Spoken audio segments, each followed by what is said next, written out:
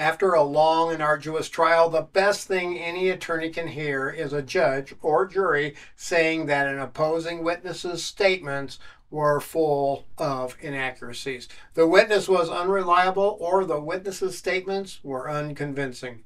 Based on my experiences as a professional private investigator, in most cases, each side will maybe have one or two, possibly three witnesses total. So the primary goal of the attorney in most cases is to effectively destroy the credibility of a witness during cross-examination, thus undermining the other side's arguments altogether. Whether you are a private investigator or a private citizen, you need to know, how do lawyers do this? How do they tear apart the credibility of you, the key witness, on the stand? This becomes even more vitally important for those cases where there is little to no physical evidence, there is no video evidence, and no other witnesses. Let's now cover the top secret ways lawyers destroy a witness's credibility at trial. The first thing to watch out for is the mistaken witness theory. This is where the lawyer proves that the witness was distracted, or he was focused on something else at the time, or he may have been confused,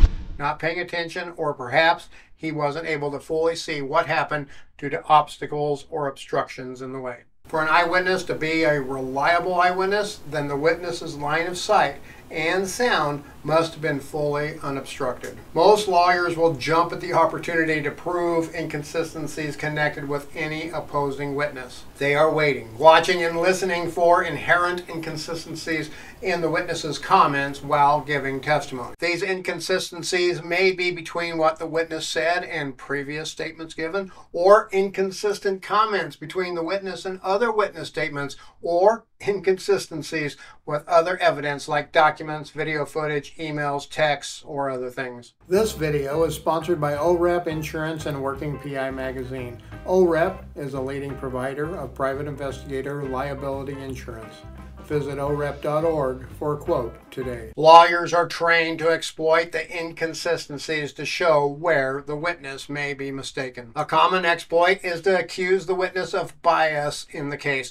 Your Honor, the inconsistent statements this witness has made proves that he is unreliable and cannot be believed. He is at the very least mistaken about the account of events, or he is biased toward the other side. That is the only explanation as to why his statements made here conflict with previous statements he has made, conflict with other witness statements, and conflict with the evidence provided. Honored members of the jury, it is quite obvious that the only true account of what happened is what has been stated by my client, the defendant, not by this witness. Another common thing that happens when attorneys are reviewing the evidence, going over all of the discovery in the case, is that a question the plausibility of the witness in totality. Sometimes attorneys will think to themselves, is this guy for real? Mr. Witness, according to your statement, my client, the defendant, struck the alleged victim in the face multiple times. Is that correct? And according to your statement, he hit the alleged victim square in the right eye and the nose. Is that correct? Well, Mr. Witness, the photos from the police indicate no black eye, no broken nose, no bruises on the alleged victim's face whatsoever. How do you explain your statements to the court based on that? The lawyer's intention here is usually quite clear here, with a tone of questioning throughout the cross-examination. He is proving to the court that the claims from the witness must be exaggerated, are not to be considered as credible, and are complete and utter nonsense, thus fully discrediting the witness's recollection of events that he has stated. Now keep in mind, discrediting a witness's recollection can be done in multiple ways during cross-examination. First, the attorney may work with how much time has passed since the incident occurred. A tactic often employed is asking questions about other things that happened around the same time frame and try to get you to say you don't remember. Then the attorney can easily question how you can remember what you saw, heard, or experienced the day in question. They might also challenge a witness when it comes to drinking or drug use. In your statement, you say you drank a whole bottle of whiskey that night. Isn't that correct? And you drank that bottle of whiskey over a 4-hour period, right? Now the attorney doesn't even have to ask the final question. He can just leave it for the jury to assume, but he will usually close it out with something like this. It would be safe to say then that your memories of that incident may have been affected by how much you drank that night, right? Now, most witnesses will flatly deny the fact that alcohol affected their memory or judgment or vision or whatever else, but that seed has been planted in the minds of every juror in that jury box. And any good attorney will also keep this testimony in mind to remind the jury later of the witness's response to discredit the memory of the witness in their closing speech.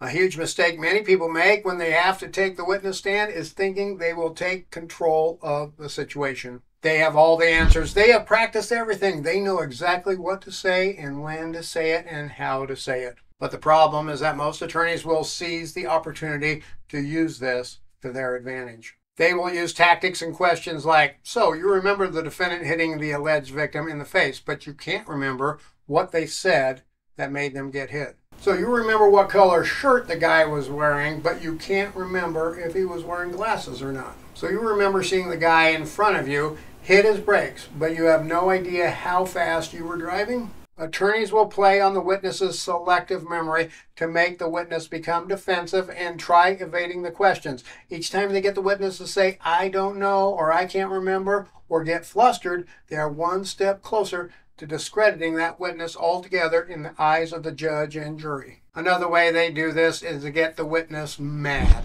Attorneys are very good at reading people, and if they see you might get mad, you are getting ready to cuss them out, you are getting ready to give them a piece of your mind, they will push those buttons even harder. An abusive witness, a witness who swears and cusses, a witness who threatens the lawyer or even shows a slight bit of uncontrolled anger during cross-examination is an easy target for a good attorney to discredit. I once heard it phrased this way, a bad witness is a mad witness, and one way to make a witness mad is to call them a liar. Now, most attorneys are not going to outright call the witness a liar, but they may use statements like this. So in actuality, you believed he should have been hit because of what he said, but suddenly you can't remember what he said.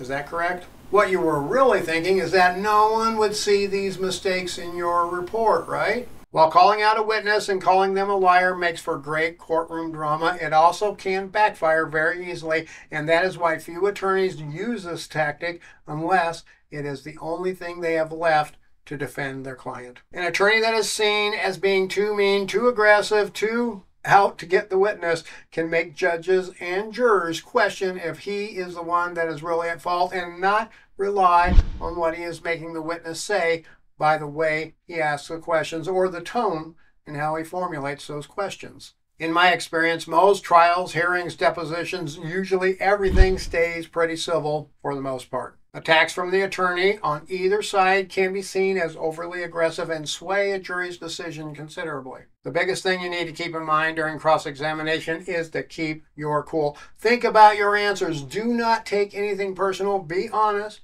and ask for clarification whenever you do not understand something or if you need more time to think about the question.